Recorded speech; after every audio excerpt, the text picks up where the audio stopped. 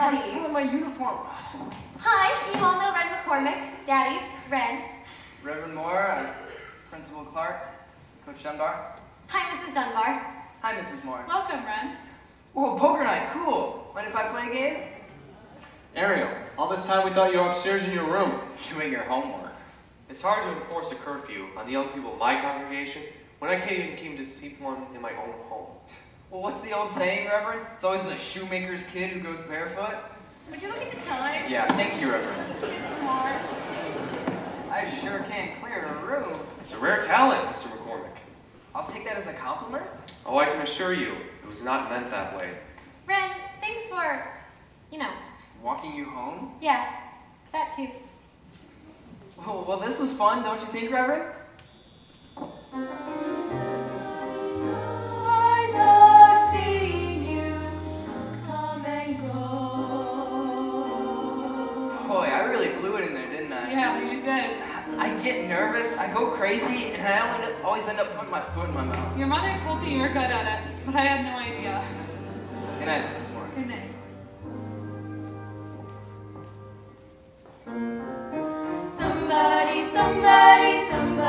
Somebody's eye. Whoa! I'm gonna punch out somebody's eyes.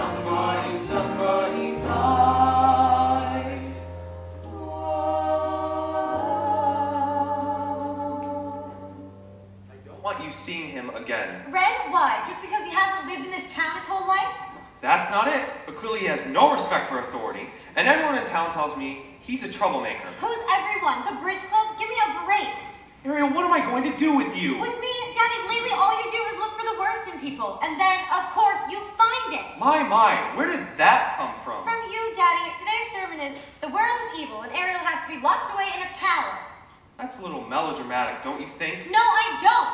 Daddy, you make me feel like a prisoner, and I hate it. I just hate it. Someone's got to put a foot down. I didn't say anything. I don't enjoy being her jailer. I don't relish telling her no. But then I think, what if I fail her? How can I just let her go?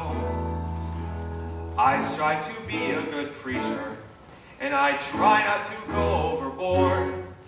But then I think, if I can't reach her, how can I face my Lord? Heaven help me with my labors. Every day's a struggle still. Someone's got to take the high road. If I don't, who will?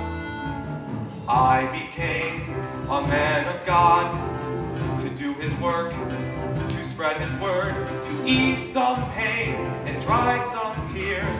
That was the plan.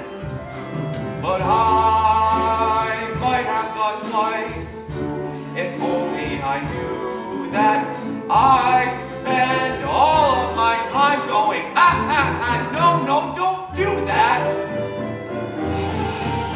See, everyone prays for salvation, and I'm happy to give them the tools.